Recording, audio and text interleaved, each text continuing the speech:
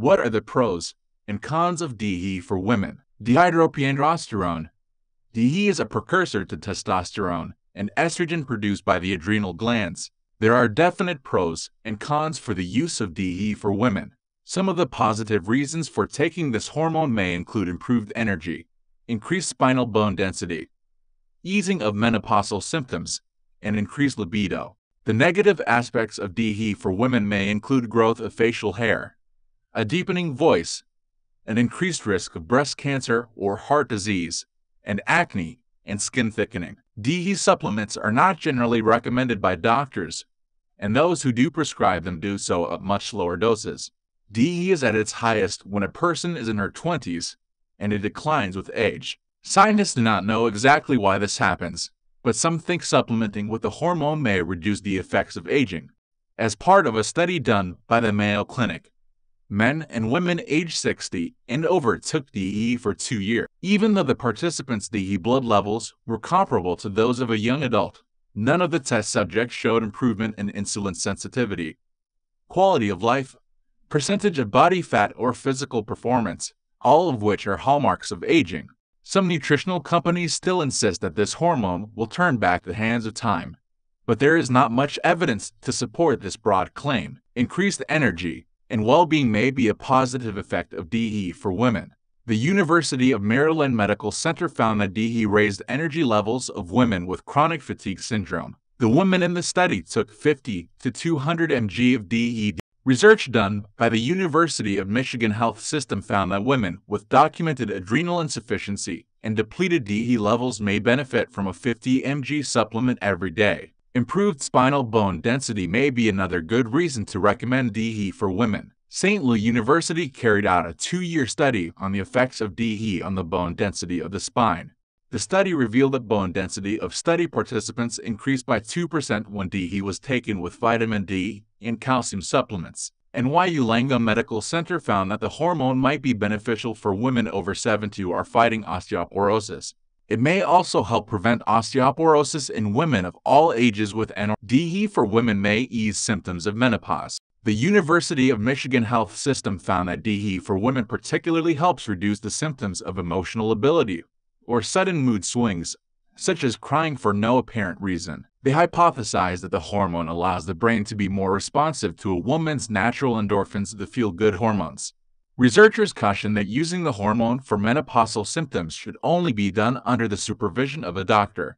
The New England Journal of Medicine reported on a German study in which scientists looked at the effects of DHEA on libido in women diagnosed with adrenal insufficiency. After 4 months of treatment with 50 mg of daily DHEA, the women reported a stronger sex drive and greater satisfaction, as well as fewer episodes of anxiety and other psychological issues. The downside of DHEA for women was evident in this German study when about 20% of participants reported side effects of acne, oily skin, unwanted body hair, and some loss of hair on the head. Most studies show side effects appear when women take 25 to 50 mg of the supplement per day. With 100 mg per day, the voice may deepen and facial hair may become thicker. Even higher doses may cause liver damage, an increased risk of breast or ovarian cancer, and heart disease.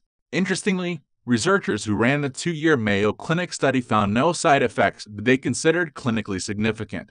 Most doctors discourage the use of DHEA for women unless there is a documented hormonal deficiency. Alternative healthcare practitioners who prescribe DHEA recommend much lower doses than are available over the counter. Women often begin with a prescription of just 5 mg per day. Both conventional and alternative doctors advise taking the supplement only under the supervision of a medical professional. What does DHEA do for women with autoimmune diseases? Autoimmune diseases, instances when a person's immune system attacks various parts of his or her own body, are widespread. Although these disorders of the immune system affect all sexes, they affect biological women at a much higher rate. Several studies and clinical trials have been completed and are ongoing to investigate the effectiveness of DHEA supplementation in the treatment of autoimmune disease.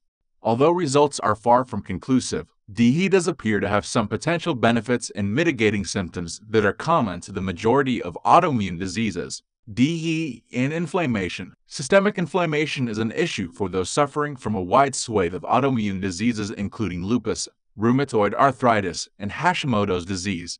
In studies completed by the National Center for Biotechnology Information, supplementation with DHEA has shown some efficacy in addressing chronic inflammation by inhibiting inflammatory cytokines. DHEA and chronic fatigue.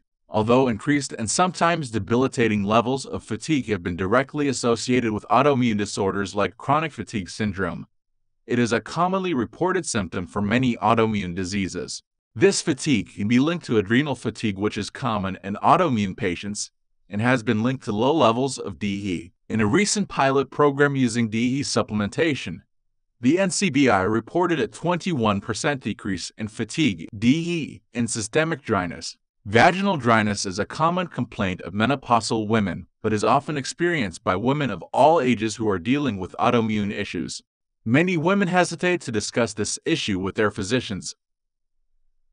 There are effective treatments that can help to address vaginal dryness or atrophy. DHEA is commonly given in the form of a suppository and can offer significant relief without risking an unsafe rise in estrogen levels. Additionally, intravaginal DHEA treatment may offer a solution for the decreased levels of sexual sensitivity that often go hand in hand with vaginal atrophy, a benefit that is not produced with other hormonal supplementation or treatments. How much DHEA should a woman take for fertility?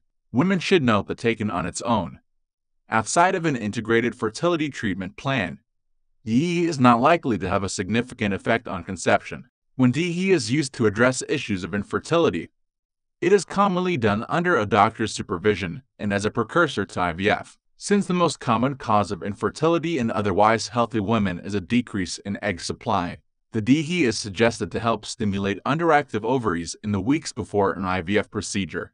The most commonly recommended dosage is 25 mg taken 3 times daily to provide a consistent level of stimulation throughout the day, though a physician may well adjust the dosage depending on several factors affecting a specific patient. Is DHEA safe for women? DHEA is a naturally occurring substance in the body. Taken in low doses, the risks appear minimal.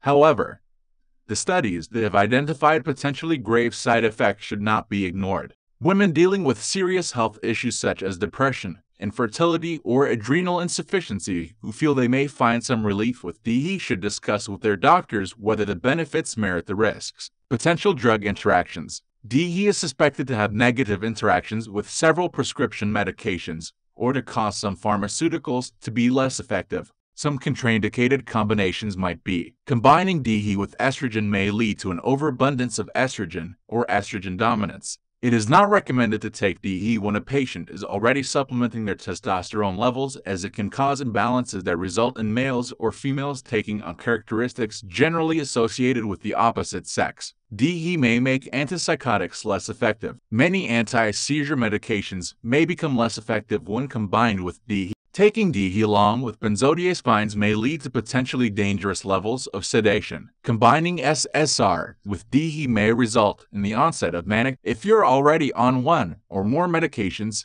it is crucial that you speak with your physician before adding DHEA or any other supplement to your treatment regimen. Even natural substances have the potential to cause reactions and side effects or to reduce efficacy when taken with certain medications. Possible cancer risks. Perhaps the most concerning side effect that has been posited by studies pertains to the possibility that DHEA supplementation has the potential to contribute to hormone-related cancers, including breast cancer and ovarian cancer. Since DHEA is itself a steroid hormone as well as the precursor to other hormones, the Mayo Clinic has suggested that it be avoided by women who currently have cancer, a family history of cancer, or a genetic predisposition to cancer. What does DHEA do for women? Menopause. The research about DHEA and menopause is mixed. Some studies suggest that DHEA supplementation alleviates menopause symptoms. Other studies have shown no relief of menopause symptoms and an increased risk of hormone-related cancers such as breast,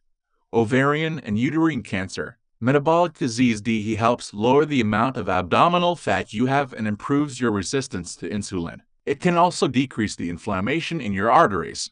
Major depressive disorder. In a few studies, DHEA has been shown to improve the symptoms of depression. Improved libido. Studies have shown that DHEA vaginal suppositories can increase libido in older women. Lupus. DHEA increases the quality of life for lupus patients. It may lower the number of flare-ups you have, increase your bone mass, and improve your mental status. Adrenal insufficiency. DHEA is one of the hormones created in the adrenal glands. Many studies have shown that DHEA can improve your mood, reduce fatigue, and increase your sense of well-being. It can reduce feelings of anxiety and depression. How much DHEA should a woman take daily? DHEA doses vary widely depending on what condition you're trying to treat. Studies on DHEA supplements have used doses from 25 to 200 milligrams. It's important to only take DHEA under a doctor's care. Side effects can include hormonal changes. Women can start taking on more masculine traits, including facial and body hair, a lower voice. Hair loss. This may be another masculine trait. You may experience loss of your hair on top of your head. Worsening of mental illness. DHEA may have a profound effect on women who have mental illness. It can cause delusions, paranoia, psychosis, aggression, hypomania, and disinhibition. Drug interactions. DHEA reacts badly with several types of medication, including antipsychotic medication, such as Abilify, benzodiazepines, such as Klonopin, anti-seizure medication, such as Tegretol, antidepressant SSRIs, such as Prozac, other hormones, such as estrogen, anticoagulants, such as Coumadin. What are the symptoms of low DHEA in women? Some of the symptoms of low DHEA in female patients include heart disease, memory loss, osteoporosis, breast cancer, unexplained weight loss, nausea, and vomiting. Older women may also experience thinning of the vaginal walls, decreased sex drive, and bone loss. Studies are mixed, but some have shown that older women supplementing with DHEA have an increased libido. Women with low DHEA levels may have one of two disorders that can be managed with medication and careful monitoring by medical professionals. Addison's disease. Addison's is also known as adrenal insufficiency. It happens when your adrenal glands don't produce enough hormones, including DHEA. If it gets bad enough, it can be life-threatening. Treatment involves taking medication, usually for the rest of your life. Symptoms of Addison's disease include severe fatigue, low blood pressure, and fainting, nausea, diarrhea, and vomiting, sudden weight loss and lack of hunger, muscle and joint pain. Addison's is usually diagnosed with blood and imaging tests. These tests include blood analysis, an ACTH stimulation test, where this hormone is injected, and your cortisol levels, an insulin-induced hypoglycemia test, where insulin is injected and your blood sugar and cortisol levels are checked. A CT scan to let doctors look at your adrenal glands and check for abnormalities. Hypopituitarism. Hypopituitarism occurs. Pituitary gland isn't producing enough hormones. This can become serious quickly, depending on which of the 7 hormones aren't being produced in sufficient quantities. Treatment involves taking medication for the rest of your life. Symptoms of hypopituitarism vary based on which hormone is lacking. They include muscle weakness, lack of ambition, fatigue, lower sex drive, weight loss or gain, hot flashes, loss of pubic hair, irregular periods. Hypopituitarism is diagnosed with blood and imaging tests. These tests include blood tests to measure your hormone levels, stimulation testing, where you're injected with hormones before having hormone levels checked, CT and or MRI of your brain to let doctors see your pituitary gland and determine whether there's a tumor causing problems, vision testing to see if a tumor may be causing impaired sight. Research on DHEA is mixed. Some studies show that using it is beneficial in treating different medical conditions. Other studies show it to cause life-threatening side effects such as cancer and an increase in psychological symptoms.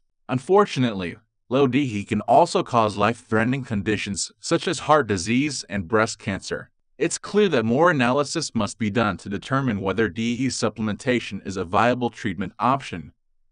The side effects are just too severe. How much DHEA should a woman take? As a supplement, mainly, it can boost your estrogen and testosterone production, which can help combat a number of hormone-related health or aging problems. There are a few different ways you can take DHEA. Most commonly, you'll use a cream or oral tablet. However, some women choose to use vaginal inserts for specific issues. Other patients will inject it or take it intravenously. Currently, there's no set standard dosage for DHEA. Capsule sizes vary quite a bit, so the amount you'll take will depend entirely on the ailment you want to treat. There are a few guidelines you can follow for certain conditions, though the most common dose is 25-50 mg. This is the dosage you take for some of the most common problems you'd use DHEA for, including anti-aging and depression. If you choose a cream, you can use a 1% DHEA cream twice a day. DHEA for women's libido. Since DHEA directly affects your hormone levels, it's a logical choice if you need to boost your libido. Specifically, it's ideal for postmenopausal women currently suffering from broad hormonal changes that can affect libido. Your body produces DHEA naturally through your adrenal gland. However, those natural levels of DHEA decline as you get older. For that reason, a supplement is a great way to replace what's lost as you approach and go through menopause. In fact, studies show that it might adequately replace lost DHEA within a year. For women approaching menopause, you might want to ask your doctor about a DHEA supplement if you feel your libido slipping. It's possible a supplement might be able to get your DHEA levels back up to premenopausal levels, breathing life back into your sex drive. It's important to remember that studies show an increased sex drive in peri- and postmenopausal women who use DHEA. There's little evidence to suggest younger women would have the same outcome. If you're young and feel your sex drive is low, you should talk to your doctor about potential causes. DHEA supplements for women. DHEA supplements come in many forms. Most women will take DHEA in pill form to treat a decreased libido, but there are certain risks and side effects to be aware of if you decide to do so. First, since DHEA is a hormone, it can cause side effects similar to period symptoms. For example, you might experience a disrupted cycle, mood imbalances, headaches, or fatigue. Similarly, if you have heart, liver, or kidney problems, you should avoid DHEA until you talk with your doctor. Although it could be an excellent tool for increasing your libido, your doctor might have another path in mind that better suits your healthcare needs. Finally, if you take any medications regularly, confirm with your doctor that there won't be any negative interactions when you take a supplement. You want your DHEA to work to its full capacity. If it interacts negatively with an existing medication, you could see the exact opposite effect.